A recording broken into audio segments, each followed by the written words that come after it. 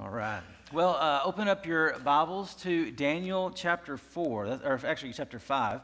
We're going to pick up there, Daniel chapter 5, and we're picking up in this series that we started back in the wintertime, springtime, and we're going to continue through the rest of the narrative portions of Daniel this fall here over the next 5 weeks or so. So I'd encourage you to go back maybe and read some of the first 4 chapters to kind of familiarize yourself with the story that we talked about before.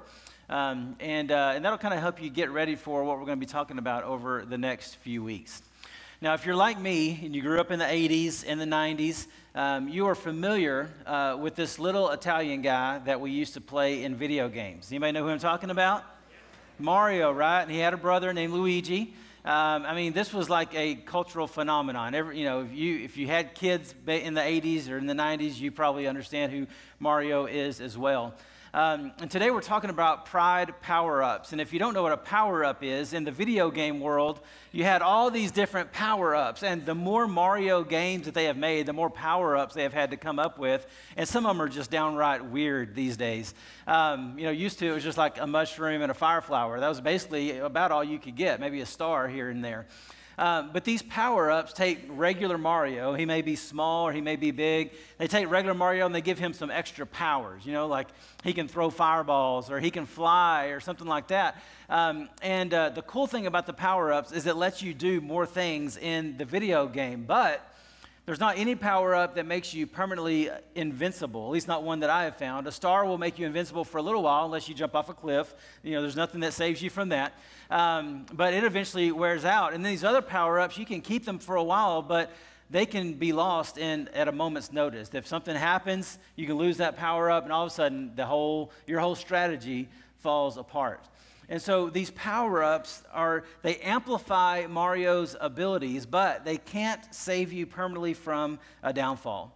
Well, today we're going to talk about pride's power-ups, because there are certain things in our life that we have that come into our life that tend to make us feel like we're stronger than we really are, that we can do things that we really can't do, and that pride that's in our life, it tends to kind of amplify that pride.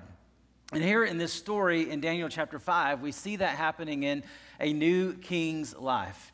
So if you remember back in Daniel chapter 4, or 1 through 4 to kind of recap, that was the story of the interactions between Daniel and King Neb. Remember we called him Neb because Nebuchadnezzar is too hard to say, right?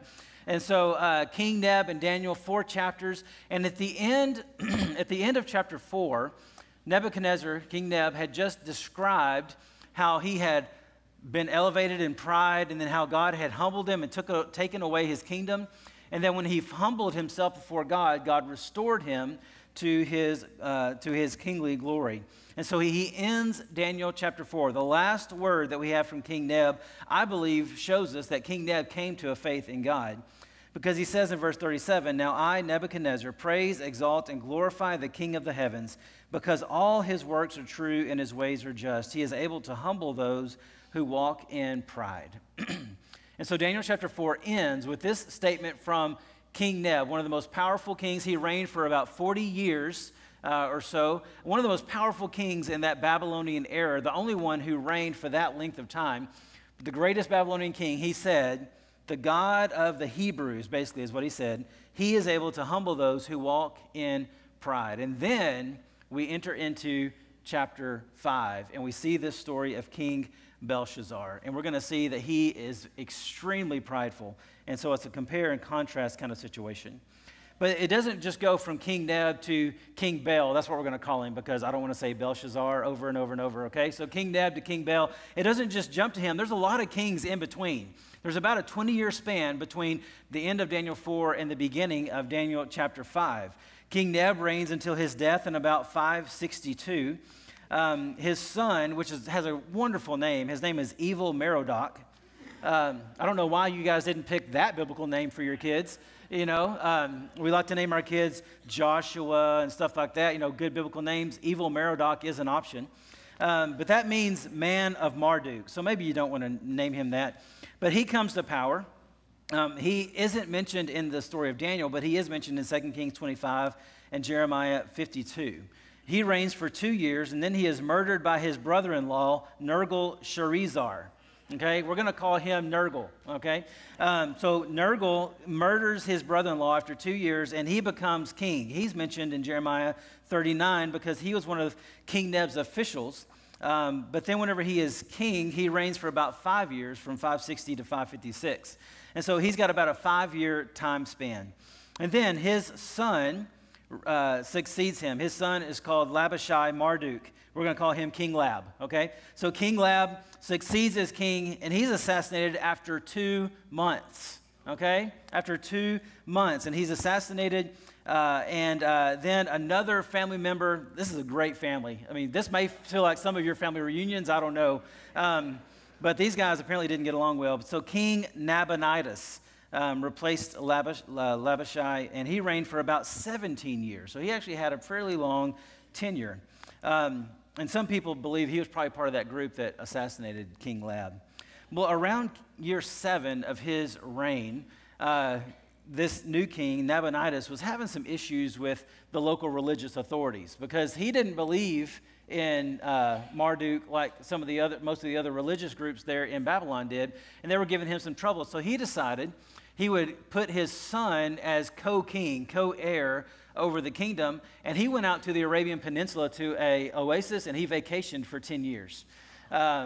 Pretty good gig, right? I mean, like, you build up the business, you let your son manage it, and you go and you vacation for 10 years. Well, that's what he does, but the problem is his son is King Belshazzar. And like happens sometimes whenever somebody is given something that they didn't work for, they wind up kind of squandering it and kind of running it into the ground, so to speak. And so we see here this story of King Bel and the trouble that he is going to get himself into. And so Belshazzar and Nabonidus are kind of co-kings in the time frame. And we think that this happens during that time frame where there's still, the Babylonian Empire is going to come to an end at the end of chapter 5. It's going to switch to the Persian and Medes. We think that this happens when they're still both kings because the promise that Belshazzar makes in verse 7 is that whoever can read the writing on the wall, he will make him the third most powerful person in the kingdom. So you'd have King Nabonidus, King Bel, and this new person who had just read the writing on the wall. So most likely this is still when these two kings are reigning, okay? So that's your history lesson for the day. Let's get into where we are here. So chapter 4 has ended. King Neb said God is able to humble those who walk in pride. And as we look in this various forms of pride, we're going to see that certain things, this is kind of our main point today, or one of our main points, certain things in life left unchecked amplify our pridefulness, okay? Certain things in our life will amplify our pridefulness if we don't keep them in check. And Paul understood this, okay? He understood this whenever he was writing to the Corinthian believers because Paul was a pretty great guy. I mean, not personality-wise so much. I don't know if he had a great personality. He's pretty abrasive. But he was a brilliant man. He was a powerful man. He was a well-respected man as a Jewish religious leader. And then he later became a very well-respected man in the Christian world as well.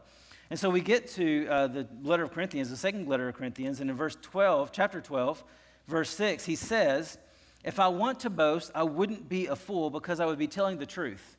Now, listen, husbands, this is probably not a great way to begin an argument with your wives. Listen, whenever I speak, I'm not a fool because I speak the truth. I mean, that's probably not a great way to begin a conversation or argument, but that's how Paul begins this conversation. He's like, look, I'm about to brag, I could brag, and I wouldn't be lying. I'd be telling the truth because truly, honestly, I'm a great, wonderful person, okay? And so he says, because I would be telling the truth, but I will spare you. And husbands, if you start this way, your wife will probably say, please spare me, But I will spare you so that no one can credit me with something beyond what he sees in me or hears from me, especially, verse 7, especially because of the extraordinary revelations. Think about the things that Paul shared with people, the revelations from God, amazing things. Therefore, so that I would not exalt myself, a thorn in the flesh was given to me, a messenger of Satan to torment me so that I would not exalt myself. Concerning this, I pleaded with the Lord 3 times that it would leave me. But he said, my grace is sufficient for you, for my power is perfected in weakness. Therefore, Paul says, I will most gladly boast all the more about my weaknesses, so that in Christ's power may reside in me. So I take pleasure in weaknesses, insults, hardships, persecutions, and in difficulties for the sake of Christ. For when I am weak, then I am strong. You know, Paul understood that even though he had some things to be proud of, some things that he could boast in, he wasn't going to boast in those, because whenever you amplify those things that you're good at, whenever you kind of lean into that pride that's in your life or that's in your heart that's trying to get out, it usually leads to a downfall. And so he leaned towards weakness, leaned towards humility in his life. That's the same thing that King Neb ended chapter 4 in. But when we look at Belshazzar, we see something different. Let's read in Daniel chapter 5, starting in verse 1. It says, King Belshazzar held a great feast for 1,000 of his nobles and drank wine in their presence. Under the influence of the wine, Belshazzar gave orders to bring in the gold and silver vessels that his predecessor Nebuchadnezzar had taken from the temple in Jerusalem, so that the king and his nobles, wives, and concubines could drink from them. So they brought in the gold vessels that had been taken from the temple, the house of God in Jerusalem, and the kings and his nobles, wives, and concubines drank from them. They drank the wine and praised their God, made of gold and silver, bronze, iron, wood, and stone. So that's our opening passage today. Let's go to the Lord in prayer. God, we pray that today, through the story of King Belshazzar, that you will enlighten us and help us to see the pride that tends to creep up in our life, and even those things that tend to amplify our pride and make us think that we're even greater than we are. So, Lord God, I pray that you will just speak to us today and really open our eyes to see those areas in our life where we need to humble ourselves before you. So, God, we thank you for this scripture, and we pray you would speak to us in Jesus' name. Amen. Amen. So I want to look at 5 things that we see in King Bel's story that amplify, that tend to boost our pride and lead us even further down that road towards a downfall. And there's many things that we could say amplify the pride in our life, but these 5 things I think we can find in this passage specifically. So I want to look at them today. And so the first one that amplifies, it's like a pride power up for us, is position. Position can very often amplify the pride that we have in our life. And we have this here in verse 1, and it's very simple. It says, King Belshazzar. He was the king, right? He was the one who was ruling. Even if it was one of those situations where daddy said, here's a throne, he was still the king, and he still commanded authority, or had authority, commanded respect because of his position. So his position worked to amplify his pride. And our position can often lead us to have feelings of superiority. Whether you earn the position or you were given the position, it can lead to a feeling of superiority around, above those who are underneath our leadership. An ancient philosopher, Chinese philosopher Laozhi said, avoid putting yourself before others and you can become a leader among men. You know, throughout the scripture and throughout history, we've seen that some of the greatest leaders have been those who lead through the act of service, not through a dictatorship or being some sort of commanding person, but they have won the affection and won the respect of the people that follow them. And so position can be something that whenever it's given to somebody, it can kind of cause that pride that's already kind of small inside us to well up and to become something even bigger, because we think, I have the position, so you're going to listen to me and do what I say.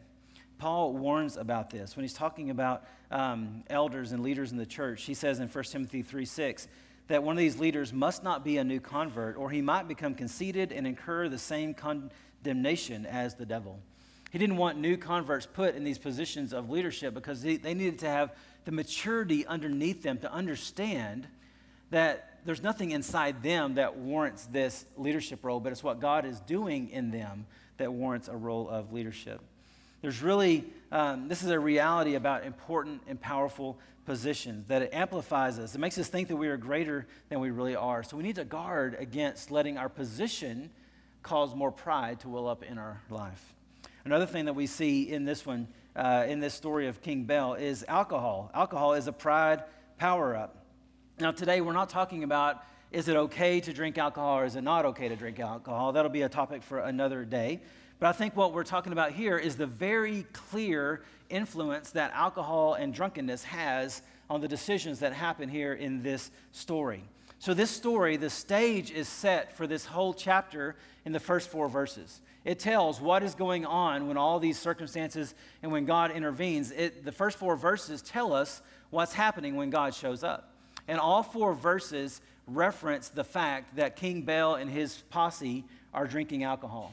And when we've talked about this before, whenever something is repeated over and over and over in a passage of Scripture, that writer is trying to bring up a point, is trying to make a point. This is an important part of this story.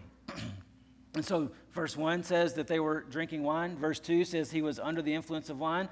Verse 3 says that they drank, and verse 4 says that they were drinking. And so they're trying to point out wine and being drunk is central to what is going on in this story. Now, it's not the only influence that leads to Bel's downfall. I don't believe that, but it's a central part of this story. So verse 2 says, under the influence of the wine, King Bel gave orders to bring in the gold and silver vessels that his predecessor, King Neb, had taken from the temple in Jerusalem, so that the king and his nobles, wives, and concubines could drink from them. So he brought in those things that were supposed to be dedicated to the worship of Yahweh, of the God of Israel. And he said, hey, fill them up with wine. We're going to get drunk with these elements that are sacred and devoted to the God of the Hebrews. And so he was dishonoring and disrespecting God, because these vessels, they were supposed to be used in the worship within the temple, within the tabernacle. They were dedicated only to the worship of the Lord, and were supposed to be used for no other purpose. But for King Neb, it was basically like having a keg at a keg party. And this is what they were using to get themselves drunk. And so he desecrated the vessels of the Lord. And it all starts out with verse 2 saying, under the influence of the wine, King Bel gave this order. You know, Proverbs 20 verse 1 says, wine is a mocker, beer is a brawler. Whoever goes astray because of them is not wise. So in other words, if you allow alcohol to get into your body and it begins to influence the decisions that you make, and it leads you away from doing things that you otherwise would not do as a follower of the Bible, as a follower of the Lord, then you are walking opposite of the direction that God would have you to walk. And that is called sin.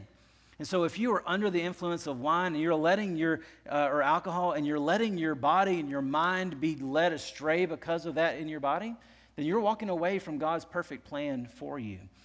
And so, you know, some people might say, well, I didn't mean to get drunk, but you decided to take that drink and to begin walking down that road. You created an opportunity for it to happen. And I've heard people say, well, what about, I mean, we talk about this sin. What about gluttony? We don't talk about gluttony.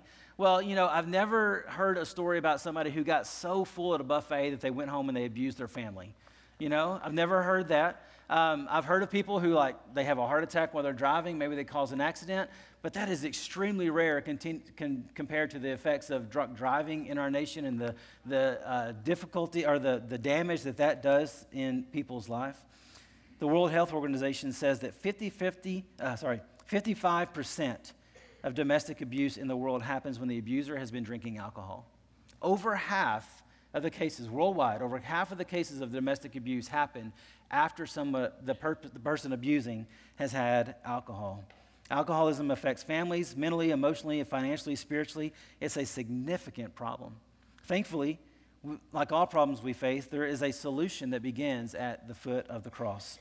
Romans 13:14 says, put on the Lord Jesus Christ and make no provision for the flesh to gratify its desires. He doesn't say, hey, try to avoid sin. Do your very best to avoid sin. Try to live better. Muster up some strength and live better. He says, no, put on the Lord Jesus Christ and make no provision for the fleshly desires. So if you live and lean into Christ, those desires that come into your life will begin to lose their effect, lose their hold, lose their power over you, because you are being more under the influence of Jesus than you are under the influence of other things. Now, if this is a situation in your life that you struggle with, alcoholism, the tendency to go towards alcoholism, or any other dependency in your life, I want to tell you that there are opportunities for you to get help, and I want to encourage you to seek those opportunities out. We have counseling services here at our church through Stillwater's Counseling Services. We also have a ministry that specifically helps people overcome hurts, habits, and hang-ups. And that's our Celebrate Recovery ministry that meets on Thursday evenings at 7 o'clock, just right across the street. I would encourage you to connect to our Celebrate Recovery ministry, because some of these people have gone through those same dependency issues that you are struggling with, and they can help you see freedom on the other side of that. And so alcohol is one of those things that can be a major pride power-up in our life, because it very often makes us feel more powerful and smart and brilliant and funny than we really are. Number 3, we see peer pressure here in this situation. Verse 2 and 3 and 4 all talk about the king, his nobles, wives, and concubines. So he's got this party. How many were in the room? 1,000 people. That's a big party, you know? That's a big party, and he's getting them all, giving them all food, giving them all drink, and all this peer pressure is coming on King Neb to do something amazing, to really show them that he is a powerful, awesome, amazing king. And so he says, let's drink from the vessels that these Hebrew people here, they're gods. You know, we have peer pressure that come into our life. We have those, phrases like, everyone is doing it. You look around, you think everybody is doing the thing that I'm not doing. I wish that I could have all the fun that they are having or enjoy the things that they are enjoying. And have you ever heard somebody say, maybe parents, you might be guilty of saying this at some point or another, well, if everyone was jump off a cliff too? Have you ever said that? I mean, let's not raise our hands and say that, but we've probably said that. If everybody was jumping off a cliff, would you jump off the cliff too? And the reasonable answer is no. I wouldn't jump off a cliff just because Joe jumped off a cliff. I mean, I'm not that dumb. But the reality is there are some times when somebody gets into a group of people and they start doing something extreme and they just join right in with them. You've probably heard either through being alive in that time period or through studying history about the Manson family in California and how they just people began to get into this group with Charles Manson. All of a sudden they started committing murders, and they just didn't see anything wrong with it because they were just going along with the crowd. And that was extreme, Usually it's not that extreme. But Proverbs does talk about this. Proverbs 1:10-18, don't be tempted by sinners or listen when they say, come on, let's gang up and kill somebody just for the fun of it. They're well and healthy now, but we'll finish them off once and for all. We'll take their valuables and fill our homes with stolen goods. If you join our gang, you'll get your share. That's extreme, but there's that temptation. Verse 15 says, don't follow anyone like that or do what they do. They're in a big hurry to commit some crime, perhaps even murder, but they are like a bird that sees the bait but ignores the trap. They gang up to murder someone, but they are the victims. He's saying they are the ones who are going to ultimately have a fall. And so sometimes we have such a radical temptation, and we do fall into that. But most of the time, peer pressure comes along, and it's very, very subtle. And it's a case of being led astray by someone else who is going astray. And before you know it, instead of you seeing Joe jump off the cliff, and you think, oh yeah, I'll do that too, you just both accidentally fall off the cliff. That's how peer pressure usually gets you. You both accidentally wind up in a place that you didn't want to be. And the scripture talks about that as well in Matthew 15:12, as Jesus says some things that are difficult for people to hear, and the Pharisees especially. The disciples come up and said to him, do you know that the Pharisees took offense when they heard what you said? And then in verse 14, Jesus says, leave them alone, for they're blind guides. And if the blind guide the blind, both will fall into a pit. If we just go along with our peers, with what the world around us is doing, they're going to lead us down a road that we didn't intend to go down. And before we realize it, we're already lost down that path. Now, there's always the opportunity to turn and face back to Jesus, and he will set our path straight. But we need to realize that peer pressure is subtle very often. When I was growing up in high school, we kind of had this cliche that the answer to every question you got asked in Sunday school was either Jesus or peer pressure, right? If it was a good answer, it was Jesus. If it was a bad answer, it was peer pressure. But peer pressure is subtle, and it's in so many different areas of our life that we have to be aware of it. Another thing that we see, a pride power-up, is wealth. In verse 3, they brought in the gold vessels that had been taken from the temple. So all this gold, everything that glittered, it was glitzy, it was tempting to King Baal. And we see throughout the Bible how wealth tends to take people down a road they don't want to go, and how it's hard for them to surrender wealth and follow Jesus. For example, the rich young ruler, Luke chapter 18, he asked Jesus how to be saved, and Jesus says, you got to keep the law. And he says, well, I have kept the law. And that really wasn't Jesus' point. He says, but this one thing you lack, sell everything that you have and follow me. See, the law was works-based. Sell everything you have and follow me. That's faith-based. And he said, I want you to leave everything behind and follow after me. And it says that rich young ruler walked away sad because he had many possessions. Wealth can be a power-up for pride because it does so much for us. One of the most difficult people to come to faith in Jesus Christ is a rich person. That's what Jesus says, verse 24 of Luke 18, how hard it is for those who have wealth to enter the kingdom of God. When you have enough money to do anything that you need to do, it's hard to trust and have faith in Jesus. When you're poor and you have barely enough to make it from paycheck to paycheck, it's easy to trust in Jesus, right? Because you're like, Lord, please let this money stretch a little bit further. But whenever you have unlimited resources, often it's hard to depend on Jesus instead of the resources that you have. 1 Timothy 6 warns, the love of money is the roots of all kinds of evil, and by craving it, some have wandered away from the faith and pierced themselves with many griefs. We need money to live life. It's a necessary resource, but it doesn't need to become an idol that we depend on above the Lord. And that leads into our fifth thing that we see here is idolatry. Verse 4. In verse 4 of Daniel chapter 5, you see idolatry. They drank the wine and praised their gods made of gold and silver, bronze, iron, wood, and stone. And so those things that were in their life bolstered their pride.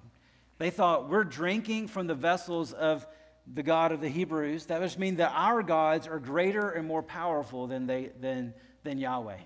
And so they were desecrating the Hebrew God and worshiping their God because they believed that their gods were more powerful. They elevated their gods as being more powerful than the God of Israel. King Neb had figured out otherwise. And if they would have read his story, then they would understand that their gods were nothing. Our success can become idols. Notice it says the gods that were made of gold, silver, and bronze. These were gods that had to have been fashioned by human hands. And very often our successes can become idols that power up our pride. A great business, amassing a lot of wealth, having people look at us as experts in our field. All these things can pump up the pride in our life. You know, and Paul talked about that. We read that other verse earlier. In Philippians chapter 3, verse 8, he says, more than that, I consider everything to be a loss in view of the surpassing value of knowing Christ Jesus my Lord. Because of him, I have suffered the loss of all things and consider them as dung. Yes, that's what he said. So that I may gain Christ. He says, look, all the good works, all the greatness that I have, it's like a pile of something that the dog left in the yard compared to knowing Jesus. That is how he considered all of his abilities compared to Christ.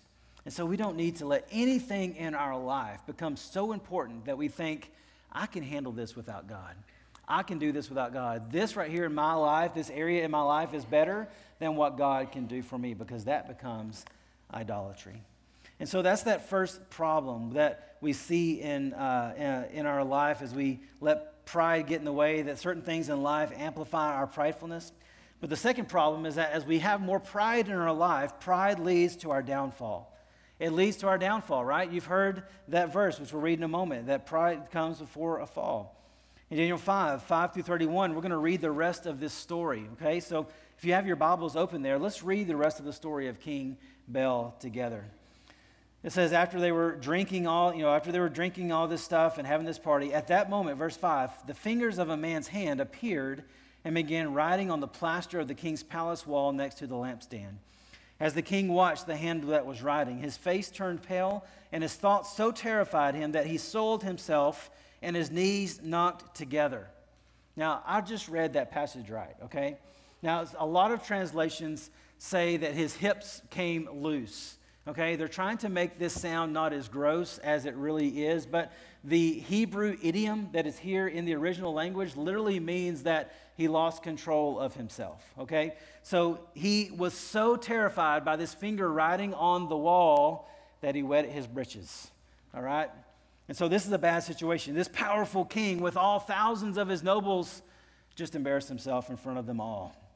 But the king shouted, in verse 7, the king shouted to bring in the mediums, Chaldeans, and diviners. He said to these wise men of Babylon, whoever reads this inscription and gives me its interpretation will be clothed in purple, have a gold chain around his neck, have the third highest position in the kingdom. So all the king's wise men came in, but none could read the inscription or make its interpretation known to him. And then King Bel became even more terrified. His face turned pale, and his nobles were bewildered. Because of the outcry of the king and his nobles, the queen came to the banquet hall. May the king live forever, she said. Don't let your thoughts terrify you or your face be pale. There is a man in your kingdom who has the spirit of the holy gods in him. In the days of your predecessor, he was found to have insight, intelligence, and wisdom. like the wisdom of the gods. Your predecessor, King Nebuchadnezzar, appointed him chief of the magicians, mediums, Chaldeans, and diviners. Your own predecessor, the king, did this because Daniel, the one the king named Belteshazzar, was found to have an extraordinary spirit, knowledge and intelligence, and the ability to interpret dreams, explain riddles, and solve the problems. Therefore, summon Daniel, and he will give the interpretation. So she said, hey, look, King Neb figured this out. You should have read his story and understand what was going on. You need to call this guy Daniel. And in verse 13, so Daniel was brought before the king, and the king said to him, are you Daniel, one of the Judean exiles that my predecessor, the king, brought from Judah? I've heard that you have a spirit of the gods in you, and that insight, intelligence, and extraordinary wisdom are found in you. Now the wise men, mediums, were brought before me to read this inscription and make its interpretation known to me, but they could not give its interpretation. However, I've heard that you can give the interpretation and solve problems. Therefore, if you can read it, give me its interpretation. You will be clothed in purple, have a gold chain around your neck, and have the third highest position in the kingdom. You're going to have riches, wealth, power, and position. That's a lot of the things we just read about, right? And listen to Daniel's response. You can keep your gifts. You can keep your gifts and give your rewards to someone else. However, I'll still read the inscription for the king and make the interpretation known to him. Your Majesty, the Most High God, gave sovereignty, greatness, glory, and majesty to your predecessor, King Nebuchadnezzar. Because of the greatness he gave him, all the peoples, nations, and languages were terrified and fearful of him. He killed anyone he wanted and kept alive anyone he wanted. He exalted anyone he wanted, and he humbled anyone he wanted. But when his heart was exalted and his spirit became arrogant, he was deposed from his royal throne, and his glory was taken from him.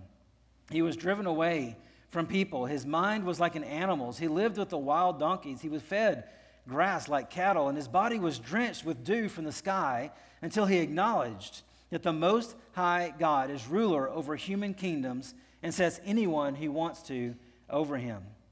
But you, his successor Belshazzar, have not humbled your heart, even though you knew all this. So listen to that verse. Even though you knew all this, you haven't humbled yourself. So King Bel was not without knowledge of what had happened in King Neb's story. He understood how he was arrogant, how he had lost his kingdom, and how as he humbled himself before God, he was restored. In other words, he had read Daniel chapter 4, or he had at least read about that experience. Because remember, Daniel chapter 4 is an open letter from King Neb that he sent out to all the kingdom. So King Bel would have understood this. And so verse 23, instead, you have exalted yourself against the Lord of the heavens. The vessels from his house were brought to you as you and your nobles' wives and concubines drank wine from them. You praised the gods made of silver and gold, bronze, iron, wood, and stone, which do not see or hear or understand, but you have not glorified the God who holds your life breath in his hand and who controls the whole course of your life. Therefore, he sent the hand, and this writing was inscribed. This is the writing that was inscribed. Mene, mene, tekel, and parsin. And this is the interpretation. Mene means that the God has numbered the days of your kingdom and brought it to an end. Tekel means that you have been weighed on the balance and found deficient. Peres means that your kingdom has been divided and given to the Medes and Persians. And then Belshazzar gave an order, and they clothed Daniel in purple, placed a gold chain around his neck, and issued a proclamation concerning him, that he should be the third ruler in the kingdom. And that very night, Belshazzar, the king of the Chaldeans, was killed, and Darius the Mede received the kingdom at the age of 62. What an incredible story. How King Bel has this vision that terrifies him to his core, and how God brings the messenger Daniel in to share with him the message that God has given him. And the key verse in this entire section of scripture that we've just read, from verse 5 all the way to verse 31, is that verse found in verse 22, where it says, you, Belshazzar, have not humbled your heart, even though you knew all this. Our pride leads to our downfall. That's what pride does. It's like building a house on an elevated foundation of toothpicks. There's no way that it can stand. Proverbs 16:18, pride comes before destruction and an arrogant spirit before a fall. And so if there is any area in your life where you can say, I don't need God, or where you think you can say, I don't need God, I can handle this myself, you have a pride problem. Acts 17:25 says, God himself gives life and breath to all things. So listen this morning, if you are breathing oxygen this morning, then you are already dependent upon God. If you are alive today, you are dependent upon God, whether you acknowledge God as Lord or not. Whether you spit in the face of God, you're still dependent upon the Lord. Remember, the people that crucified Jesus to the cross were the result of Jesus' own creation. Colossians says that he holds all things in his hands. He holds all things together. The people were alive that nailed Jesus to the cross by the power of Jesus, by the power of God himself. And so this morning, we are all dependent upon the Lord. And so there is a solution, and it's there on your notes, but I want you to hold on to that because we're going to talk about it next week, okay? Because we've spent a lot of time talking about pride, and I think we need to stop here and have a little time of evaluation. I'm going to invite our praise team to come up and prepare for our invitation. You know, all of us, if we were to be honest with ourselves, would be in that situation where we have been measured in the balance and we have been found wanting. And we're going to talk about that more next week as we talk about it, as we talk about that specific message from the Lord. All of us are less than what we need to be. Pride has a way of pumping ourselves up, making us feel like we're invincible, making us feel like we could conquer the world, making us feel like we have all the knowledge, all the skills that we need to do what we need to do, making us feel like we're greater than ourselves. And then whenever you get these other things mixed in, you know, wealth, peer pressure, alcohol, those various things, they can even amplify it in any given moment.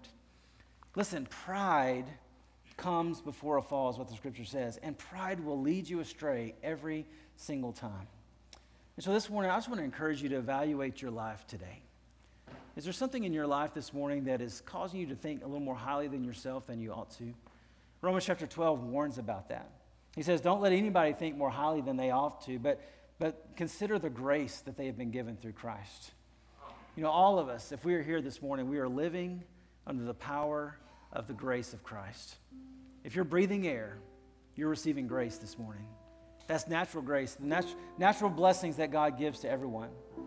But if you've never come to a saving moment with Jesus Christ, never come to the point where you realize you are a sinner in need of a Savior, then you are not receiving that saving grace of Jesus that all of us desperately need. See, all of us in our natural state are being held together by God, but there's going to come a point where we breathe our last breath on this earth, and we're going to slip into an eternity separated from God in a very real place of punishment called hell. If you never give your life over to Jesus, that's what waits you on the other side. And no amount of knowledge, no amount of wealth, no amount of position, no amount of prestige or power can save you from an eternity separated from God. And so this morning, I would encourage you today, humble yourself before the Lord. Cry out to God and say, I can't save myself. I need forgiveness of my sin. I need to be cleansed by my sin. I need a restored relationship to God the Father in hopes that, in a belief that He is going to give me eternal life that starts now and that lasts forever. The only way to receive that is to humble ourselves before Jesus and let Him be the Lord and Savior of our life. And if you've never done that, I want to encourage you to do that today. I'll be in the back this morning during invitation time or out here after the service, and I would love to talk with you about how you can have a relationship with Jesus. And if you're not ready for that, fill out that connection card and turn that in or go online and do that. I'll call you this week, and we'll talk about what that means. For those of us who are believers, listen, we may have humbled ourselves before the Lord and we've accepted His salvation, but very often we come to places in our life where we begin leaning on our own abilities, our own skills. We begin to think more highly of ourselves than we should. This morning, if God has laid something on your heart, an area of pride that you need to resurrender over to Him, I want to encourage you to do that as we sing this last song.